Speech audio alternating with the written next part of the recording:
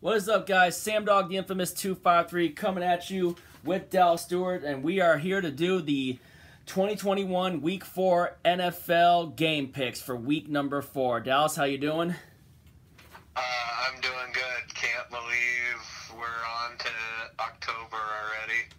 Yeah, well, definitely. We are already on to October, and we went 10-6 in week 3, which is not pretty bad for us, and definitely disappointed in the performance last week for our Seahawks against the freaking Minnesota Vikings. But now we're on to week 4, and I know I don't do this often, but we're just gonna start out with our game, which is a Sunday game at 1 p.m. when we take on the San Francisco 49ers at Levi Stadium. The Niners just had that crazy game against the Green Bay Packers, scored a touchdown but left 35 seconds on the clock, and you knew A-Rod was going directly to Davante Adams for big chunk plays, and Davante Adams, after he took a cheap shot in that game, was able to drive down with Aaron Rodgers, with Davante Adams, to set up Mason Crosby for that 51-yard game-winning field goal to win the game.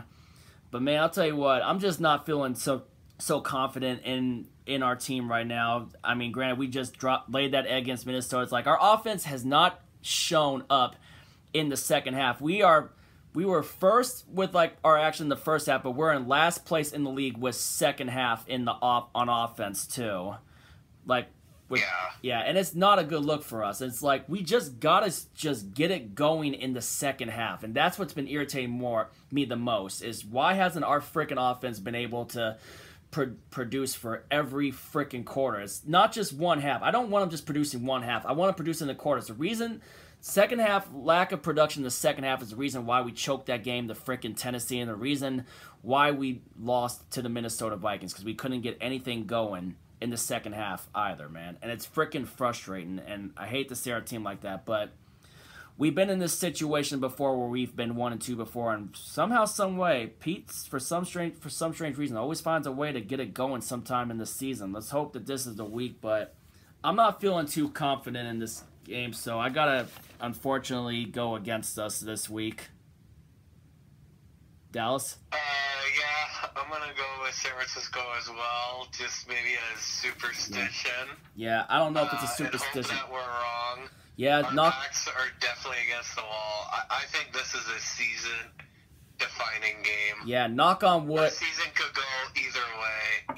Yeah, depending on this game. Yeah, definitely knock on wood and hope that we're wrong. But just because when we do games, like I always mentioned this before, every time when there's a game where we feel like that we're not going to win, that doesn't mean that we want to win every game that we play, obviously, but it's just how we feel. But we hope that we win, that we want to win this game. Trust me on that one. We hope we win this game. But yeah, and yeah, we hope. I mean, we definitely can win this game.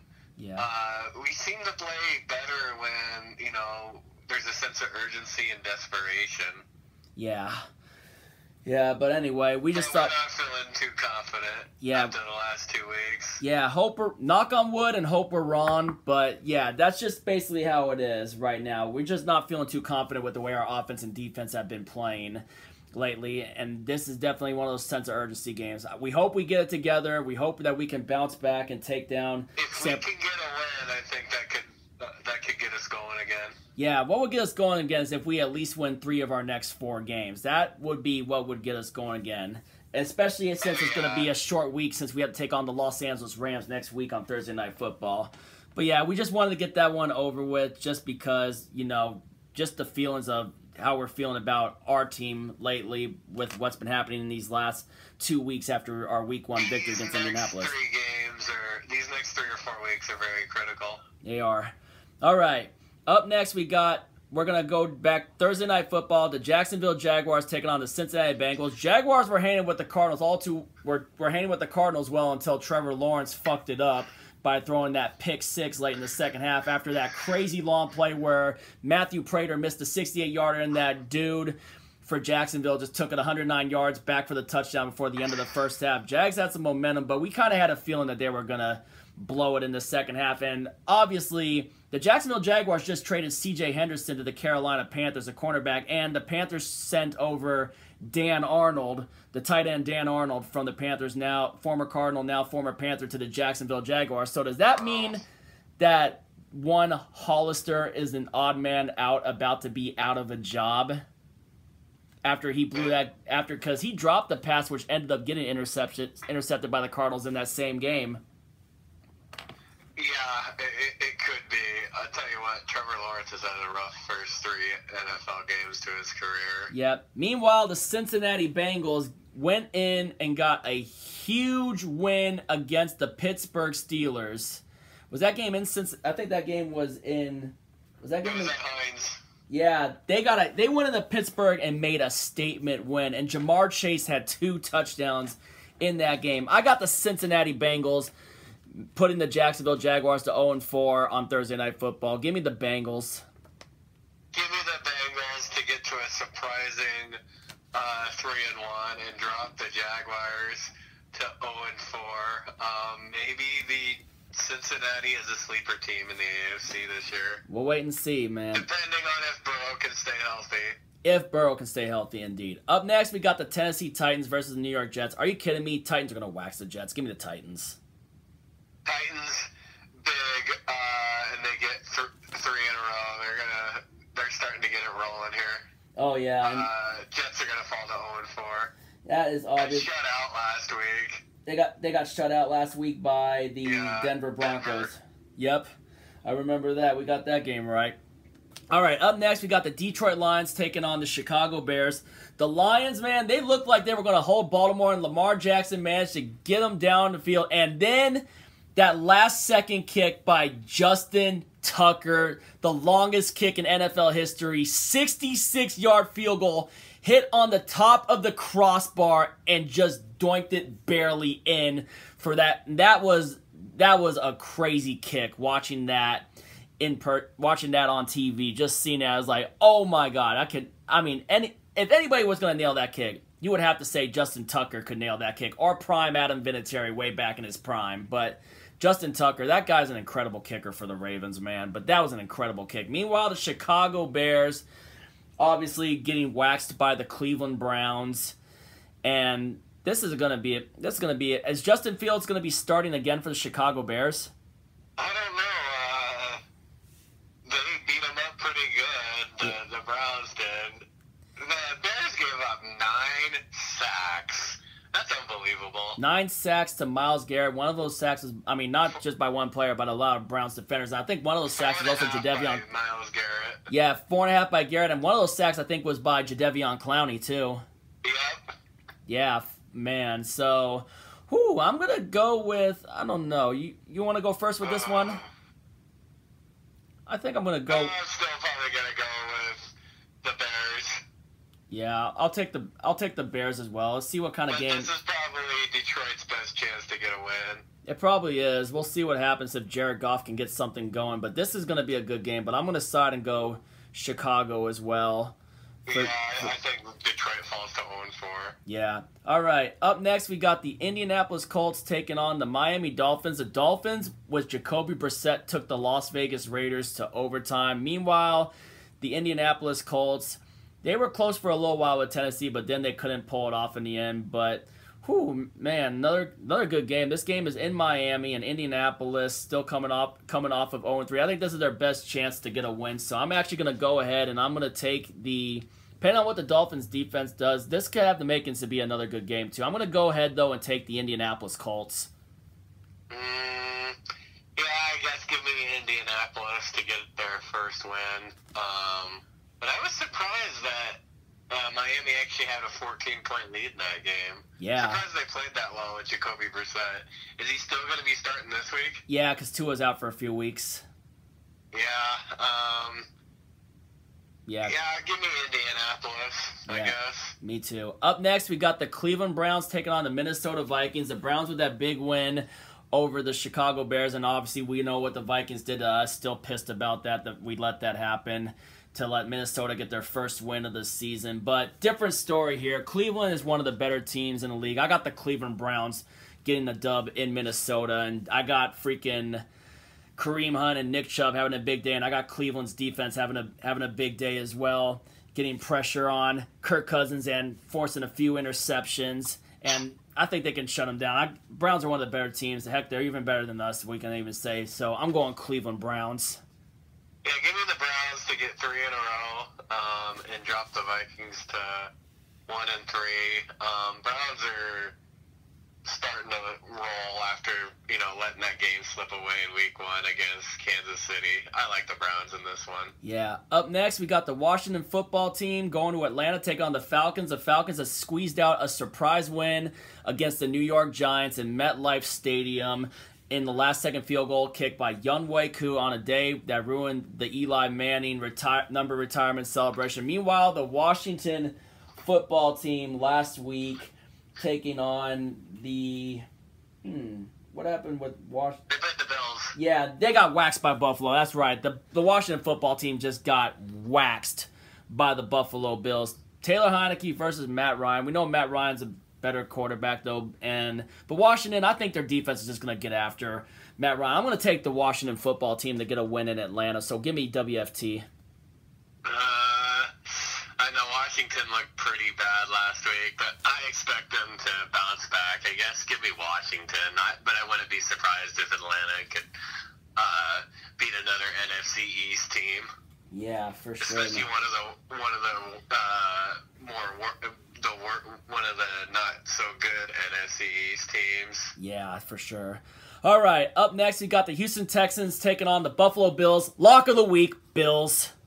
Yeah, lock of the week. Bills in a blowout. Yeah, Texans got beat pretty good by Sam Darnold and the Texans had to start Davis Mills. Do they have to start? Is Davis Mills starting again? I don't know. We'll wait and see. But lock of the week, Buffalo's going to just completely wax them. Yeah, Houston is terrible. I hope they enjoyed being in first place in week 1 because I think that was the only week they're going to be in first place this year. Yeah, yeah, they might go 2 and freaking 15. You're right. Their only other win might be Jacksonville. Yeah, they might sweep Jacksonville. All right, up next we got the New York Giants taking on the New Orleans Saints. The Giants are 0-4 again, and meanwhile the Saints went into New England and took care of their business against the Patriots. Give me the Saints for another win. Yeah, give me the Saints to get to a surprising 3-1 and drop the Giants to 0-5. 0-4 after that. Yeah.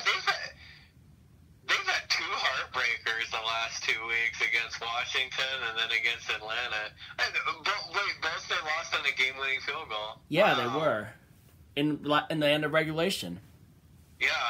All right. Up next, we got the Kansas City Chiefs taking on the Eagles. Chiefs fell for an unexpected trap at home against the Los Angeles Chargers, and the freaking turnovers by freaking Patrick Mahomes. How many interceptions? Did Mahomes throw 2 interceptions? And I know one of the other turnovers was a fumble by, was it Clyde Edwards-Helaire again? Yeah, Clyde Edwards-Helaire. Yeah, Clyde Edwards-Helaire back-to-back weeks with a fumble. Because I remember watching Red Zone having you on the speakerphone. Granted, I wasn't live yet, and we were watching that game. And meanwhile, the Eagles just got waxed by the Dallas Cowboys last night on Monday Night Football. I'm taking Kansas City to get the 2-2. Give me the Chiefs. Yeah, give me the Chiefs to bounce back. The Eagles look like they're going to be absolutely dreadful this year. All right. Up next, we got the Carolina Panthers taking on the Cowboys, who we just talked about winning last night on Monday Night Football. And the Panthers with their Thursday night win in Houston against the Houston Texans. Ooh, this is going to be a pretty good game. Sam Darnold versus Dak Prescott. And last time these two met, obviously Darnold was on the Jets, and Darnold got that surprising win at home in New York, which was the Jets' first win of what season was that? Was that the freaking 2019 season? I think it was 2019. The Cowboys, though, this could be a good game. This game could be good. The Panthers are 3-0. The Cowboys are 2-1. But that win last night. Yeah. Cowboys are flying. They put a 40 burger on the Eagles last night. 41-21 was the final. I think, I'm going to take the Cowboys to give the Panthers their first loss of the season. Give me Dallas. Yeah, as much as I don't like doing this, I'm probably going to go with the Cowboys as well. I think this is the Panthers' toughest game so far. So give me the Cowboys in an upset. All right.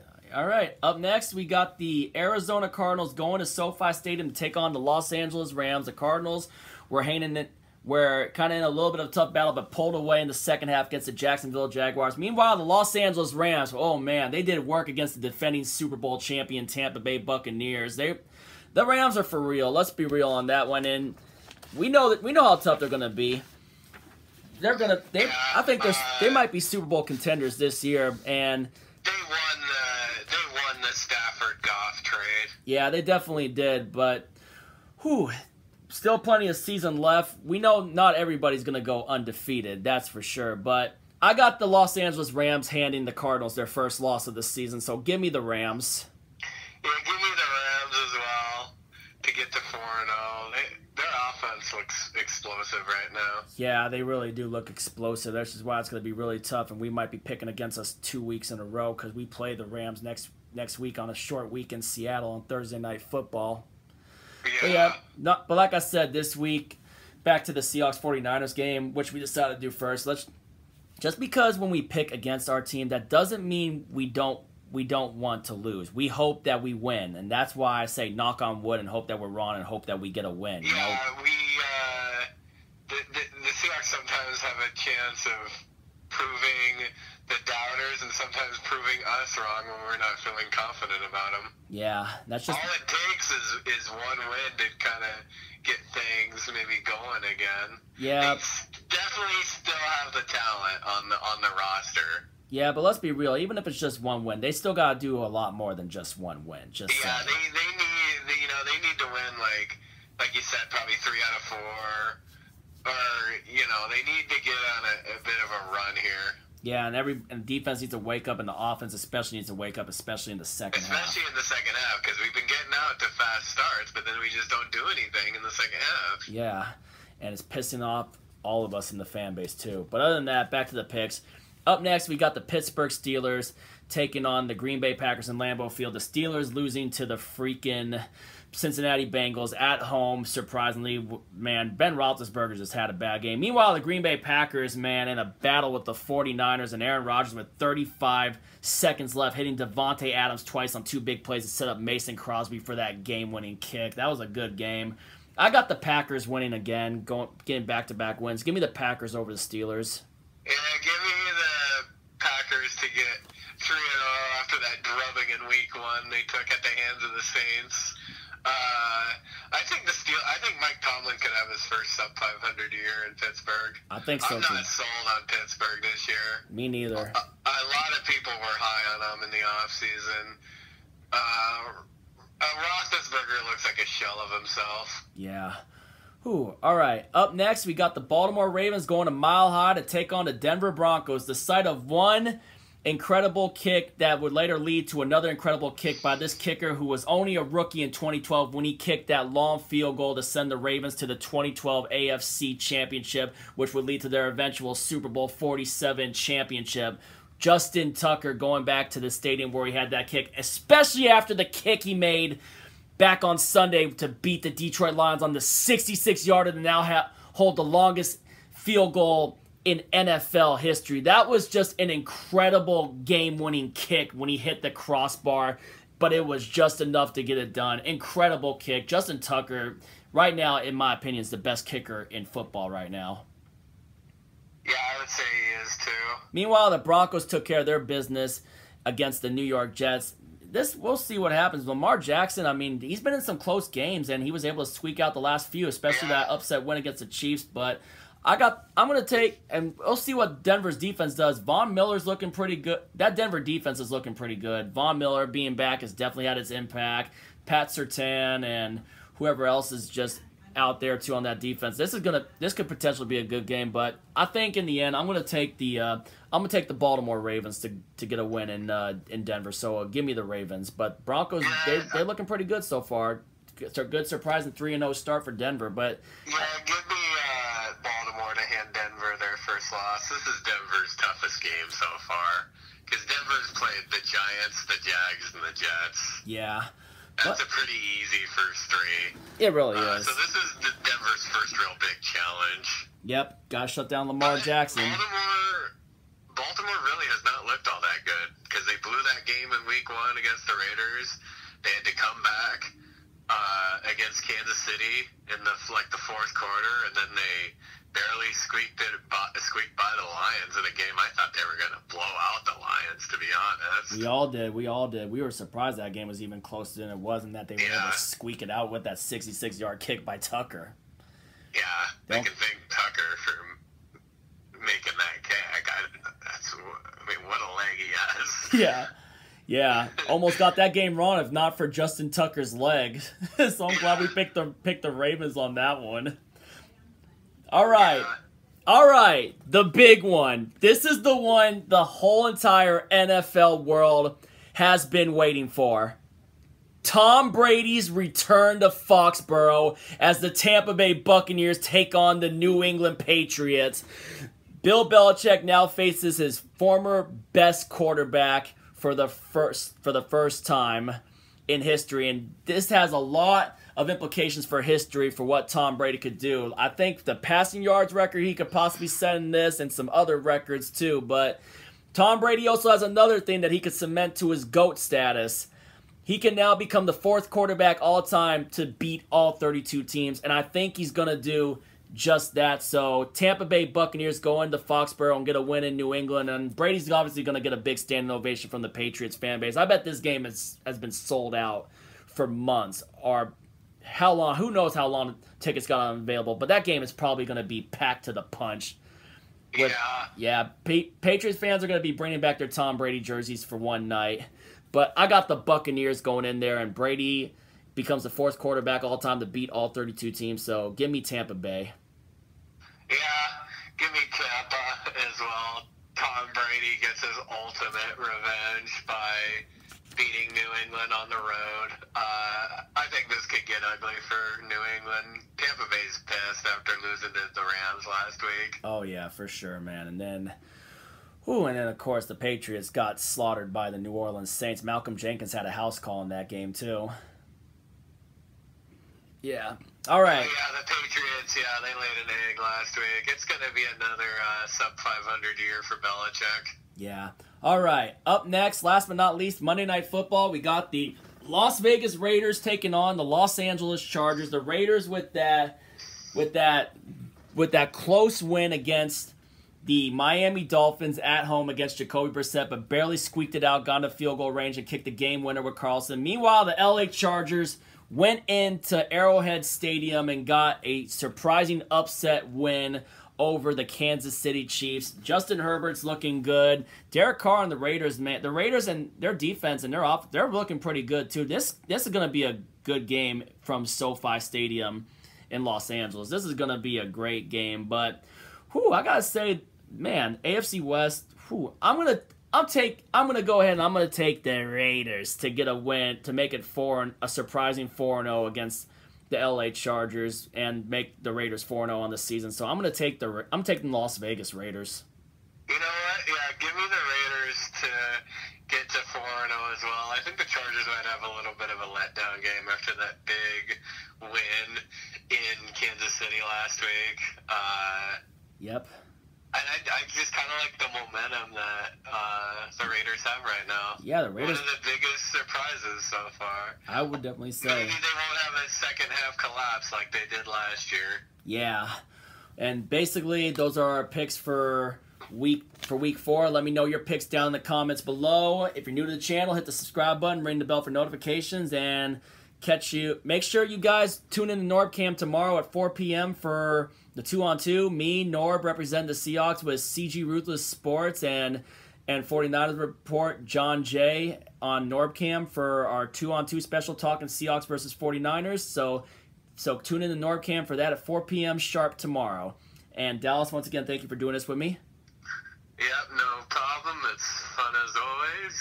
Yep. And we'll see how we do with our picks this week. Yep. Anyway, catch y'all later. If you ain't with it, you ain't infamous. And as always, go Seahawks.